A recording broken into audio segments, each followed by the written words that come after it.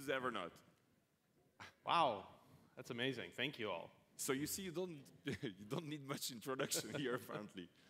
And I think it's a great transition between Alexander and you, Phil, because it's a very tough act to follow. So I'm going to seem small and insignificant in comparison. So tell me about, for the half of the room who doesn't use Evernote and should. By the way, I'm running LeWeb on the program I've prepared entirely on Evernote. What's great about it, let me do your pitch. I cannot live without it myself. And at the beginning I thought, Google Docs is fine, but there is something else you bring here. And it's just so easy. You put your notes about this session, for example, and I have them on all my devices. You're doing so interesting and tough, complicated. So you're multi-platform.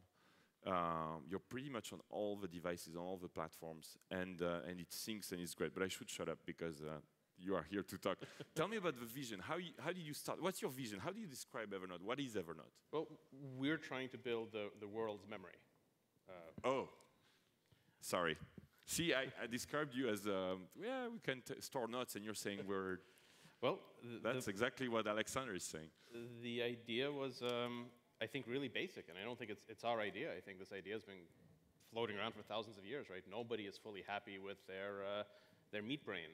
Everyone wants something better. Everyone wants a better memory, a better brain, and we just thought a few years ago was the right time to actually try to do it. The technology had gotten to a point where it was feasible. So our goal is to be a permanent and trusted place for all of your lifetime memories. Everything important that happens to you, always know that you have it in Evernote. All lifetime memories. And when you started, well, what was the original idea? You had a problem you wanted to fix, or? Well, I realized that I wasn't remembering nearly as much stuff as I wanted to. The company actually came together from, there were two teams that came together in 2007. There was a team that goes all the way back to the Apple Newton days that did a lot of the really interesting work on the Apple Newton. And that was started by Stepan Pachikov, who was this very brilliant Russian-American entrepreneur, inventor. And then I brought a team in to actually do the productization. And so we launched, we reformed the company in 2007 and launched a service about 2.5 years ago. 3 years ago, yeah? The summer of, 2008. So it's been about 2.5 years. And it's just been a crazy ride. So you have a few numbers to show us, a few slides. I don't know if we can bring them up, Sabine and the team. Sure, yeah. One of the things we try to do is just be fairly open with and try to put them on Ustream as well. I know those, you guys watching on Ustream have been complaining that sometimes the slides don't show up. It's not easy technically. We're doing it. I mean, it's not easy. Not easy to think about everything. So I hope they show up. Please. So we have about we just passed 5 million registered users a couple of weeks ago. And we're actually 5 million. 5 million, yeah. Wow. And we might be 6 by the end of the year. We're adding about 18,000 new people every day. Phil, sorry to interrupt. This says proprietary and confidential. The slide on the top. Oh yeah. So no one share this. Oh, okay. No. Yeah. Well, so don't tweet this. Yeah. And it used to be when this was the board presentation a couple of weeks ago. But this is the esteem that I hold you and LeWeb is I can share confidential board slides. Of course. We're only the top Twitter trend since yesterday, #1. So go ahead. So about 18,000 new people every day, and almost completely organically. Wow. So through word of mouth, through blogs. We haven't done any advertising, any SEO. We haven't paid for any users. Really worldwide. So it's currently about 57% in the US, and in the next couple of months, the US is going to go into the minority, so it'll be less than half of our users in the US. Yep. Japan is going huge for us, but everywhere else, including Europe, is really booming. And you see kind of the fastest growing countries there, and there's some real surprises, like Spain in the past 3 months has just exploded. Any Spaniards in the room? Thank you. I don't know why we're getting popular in Spain. It's up 62% in the past 3 months. So my mission is in January, I'm going to go to Spain and... Thank you. Yeah, that might be it. So anyway, I'm going to head over there in January and do a lot of research and eat a lot of Spanish food and figure out why we're popular there. And you're huge in Japan. You can't move. When you land and you walk around in the streets, you're not like Carlos Ghosn, but it's coming closer? It's kind of crazy in Japan. It's crazy. It feels like we're like 7 minutes into our 15 minutes of fame in Japan. It's a little bit odd. There are 14 published books about Evernote in Japan. 14? 14, yeah. There's Yeah, one. you did a launch at the store in SoftBank. Yeah, And the Apple Store and. Oh, the Apple Store, yeah. We did a bunch of stuff. There was I was in a big bookstore in Japan a couple of weeks ago, and I went up to the book section. There was actually an Evernote section. It was like a section of the bookstore was called Evernote, and there's about 14 different books. And then I saw something weird and disturbing out of the corner of my eye, and I looked at it, and there was a big sign of me, of my picture, and I was saying something in Japanese in a speech bubble. And I had no idea like what I was saying or who took this picture or why. So this was actually a. So you asked, and what were you saying? There was actually a good motivation to try to learn enough Japanese to be able to read it. So, and I recommend that to everyone. A great way to learn a foreign language is to see a picture of yourself saying something in that language and be motivated to learn. Well, especially in Japanese, you know, you never know. Exactly. You don't have a manga on yourself, right? Not yet. Carlos Ghosn has one. He has a full manga. That is pretty amazing. I think I was saying something like "Kore wa osusume desu," which I think means something like "this is awesome," and that does sound like something I would say. So it's plausible that I had actually said that at some point. Do you have numbers you can share with us? Sure. Like revenue and stuff, like things you don't show anywhere. Absolutely. It says confidential, so well, users. this one doesn't anymore. Returning right? users. I'll let you go through that. So here's kind of how it works. So we have the normal user growth, you know, about almost 6 million people. That's all great, but we're a business, and our philosophy is long-term greedy. So we're here to make money, but we want to be long-term greedy. We never want to do anything that optimizes money in the short term at the expense of long-term value. Yep. And that's the role of a good investor, is to give you that opportunity. But you have to track. You have to actually show that it's working. So what we do is we do this cohort analysis. And here's an example. We basically take every person who signs up to Evernote and we assign them to this group, a cohort, by the month that they joined. So for example, this shows the very first month we had, March of 2008. This was closed beta. And there was about 31,000 people that signed up for Evernote in that month. Last month we added more than 500,000, so it's quite a big growth. But this 31,000 people signed up, and you can see how many of them came back in each subsequent month. So you see, like, right in the first month, there's this big drop-off. Like, 60% of the people don't come back after the first month. Yep. And then in the second month, you know, another 5 or 10%. And that's, you know, pretty normal for a free web service. Yep. But then after that, everyone who's been at Evernote for 2 months, they never leave. Like, it's completely flat. Once it gets under your skin, once you start recognizing that it's your second brain, you just feel really naked without it. And so we have this tremendous long-term retention. We're trying to do as much as possible to reduce that initial drop-off, basically making it easier to use, a little bit less intimidating. But once we've got you into Evernote, people just stay forever. Okay. But then what really happens is when you layer all these together, the little red line at the bottom is the March, and then you see every other month on top of it. And So the colors are the months. Yeah, the colors are all months. And you like analytics, don't you? It kind of looks like a sedimentary analysis or something, right? You get this like compressed layer at the bottom. These are your long-term return users. So like every month starts pretty wide, and then gets narrower in the first 2 months, and then like stays more or less the same thickness. And it's that compressed layer that's your core return user base. About 30% of your total users, those are kind of the active long-term return people. And of course, we can try to reactivate the ones that haven't come back. That's a great analysis. I love it. But this works really well for us. But what really gets cool is when you translate that into revenue. And we're totally freemium. Yep. And we never push anyone to pay. We want people to use everything Evernote is for free. Plus, like you don't even have a real incentive to pay. Like it's a freemium model based on the traffic exchange, but you never hit that traffic. Yeah. So it's like, hey guys, if you want to pay, that's fine, but that's how you do it. There's a few nice features for freemium. You get better handling for attached files and PDFs and a few things like that. But when we ask people who pay, why did you switch? The number one answer is always because I love Evernote. It's not for any particular feature. So what we see is that top chart is the same cohort, that same March of 2008 in terms of numbers. And that first circle on the left is in June of 2008 is when we first started charging money. We first launched premium accounts. And at that point, we had about 11,000 people left in that cohort. And those 11,000 people, about 1/2 of 1% started to pay us. And we got about $300 or $500 that month in revenue from just those users. But then every month after that, more and more decide to start paying. And 2 years later, that same 10,000 people is bringing in more than $10,000 a month, every month. Wow. So the conversion rate keeps going up. How much revenue you said per Well, month? we have about... Oh, you haven't said it yet? I haven't said it yet.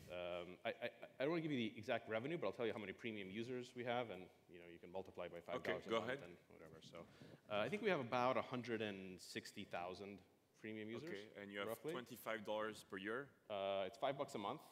$5 a month, so 500,000 a month. Okay. Or $45 a year, and then we have a few other revenue streams from licensing and things like that. So that's kind of the base level. The reason why I love Phil is that no private companies share as much as Phil does, and there are a lot of actually stories on TechCrunch where you're like, whatever. Here is my revenue. Here is my number. Yeah. Well, there's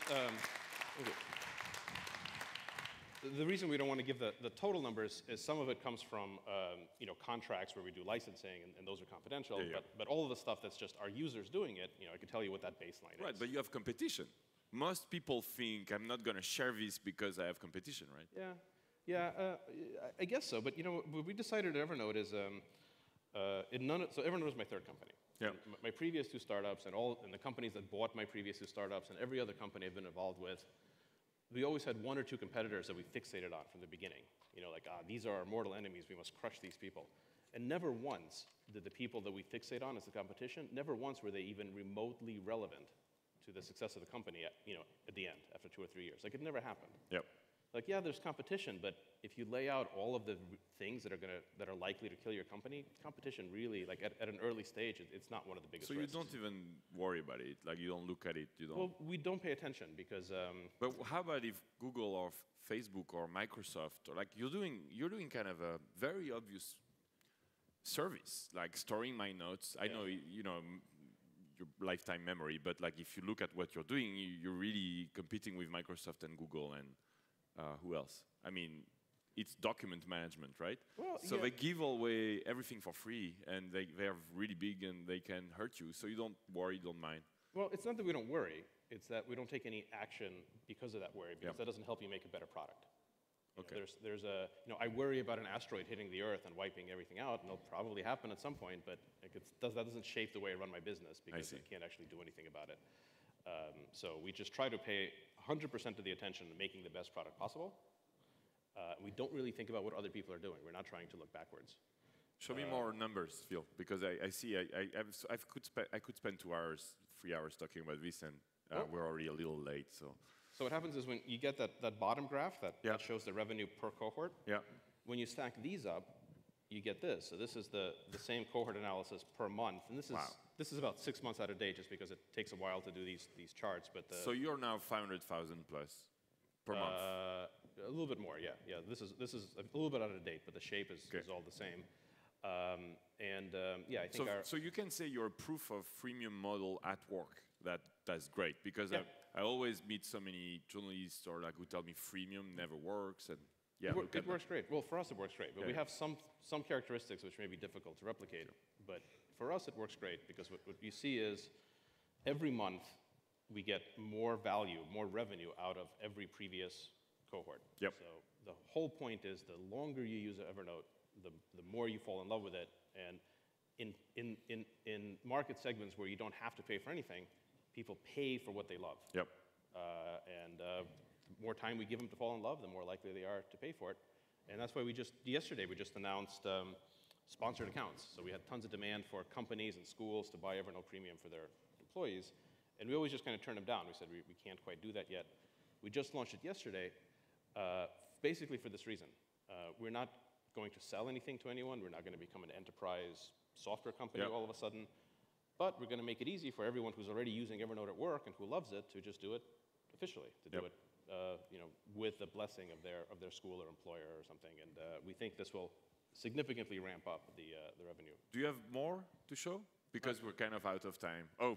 The last thing is just the conversion rate. That's the last one? Yeah. So everyone asks what the conversion rates are. What are the conversion rates? For freemium. And the short answer is it doesn't matter. Because this is the most common misperception, right? It doesn't really matter what percentage of your users pay. What really matters is the total number that pay and the costs to get there. And the easiest way to get 1 million people to pay, maybe to get 1 billion people to fall in love with you and have, 1% of them throw you some money. Also, the more active they are, you get a 20% conversion rate. Our oldest users, the people that have been with us for more than 2 years, 20% of them are paying. Yeah. Well, I guess it's because you get scared at one point that, like, you have all my life. I mean, like, it's amazing. Like, I don't even want to tell you what, you have. Like, I've stored everything. So then you're like, if everything is there, I'd better have this company succeed and stay up and help them. And well, although, it's really important for us that everyone knows that they can take all their data out at any time. In fact, you have all your data locally on your computer in Evernote in open machine-readable formats. Yep. And we actually make it easy for you to take that and go anywhere else you want. We want people comfortable that they can leave at any time and that the data is theirs and we don't own it and we never mine it and we never look at it. So it's your data. You can always have it. And if people know that they can leave whenever they want, I think they're much more likely to stay for the rest of their lives. And that's really what we want. Phil, give me, just to finish, because we're out of time. By the way, Phil is the nicest friend, entrepreneur, he's amazing in sharing, in sharing with you his knowledge. Like each time, and I did that many times. I asked Phil for advice, and like he's so, well, maybe now you'll get 500 emails, but just ask Phil, what you think and what do you think, and he's so, he shares here and he will share with you as well. So what, can you share just a few as closing remarks, like advice for entrepreneurs who are just starting something, what to focus on, how do you see it to get to a success like this? I know it's hard, but like what are your top 3 advice for an entrepreneur? I think a lot of what Alex said was exactly right. I think the way I look at it, the worst reason to start a company is to make money. Because frankly, it's just being an entrepreneur is a really bad way to make money on average. Most 95, 99%, depending on how your companies fail. So if you're in it for money, you really should just get a job, instead. So don't think about money. Great. But if you want to save the world, or I actually say not so much change the world, but actually save humanity. Save humanity from boredom or mediocrity or the city of Paris shutting down for a day because of 1 inch of snow. Something you can save humanity over, then you can start a company. And if you're infatuated with your idea, really infatuated with it, like you have to visibly love your idea more than you love anything else, then that's a good start. You're much more likely to actually get anywhere. Thank you so much, Phil. Please help me thank Phil and just line up. For those of you who tell me we don't have enough networking at LeWeb when he exits, please, jump on Phil. He'll be super happy to help you. But I was really honored to have you here, and good luck with changing the world then. Thank you. My honor to be here, and I just got to say the production values of this place are better than anything I've ever seen. Oh. And I'm just super psyched to be wearing makeup. Any opportunity I have to wear makeup, I'm always going to take it. Well, thank you for that. Yeah, we have a team there. So cool. Well, thanks for those kind words, Phil. Thank you. And you'll be back next year? Absolutely. Very Wouldn't cool. Miss it. Excellent. Thank you. If you keep the same growth, it's going to be amazing. I'll update it. We'll see how it goes. I hope Alexander invests in you. That's going to be something. Yeah, maybe by next year we'll be ready to meet his criteria. I think at this point it'd be a $1 billion next year? Maybe. Excellent. Thank you, Phil. Congratulations. Thank you.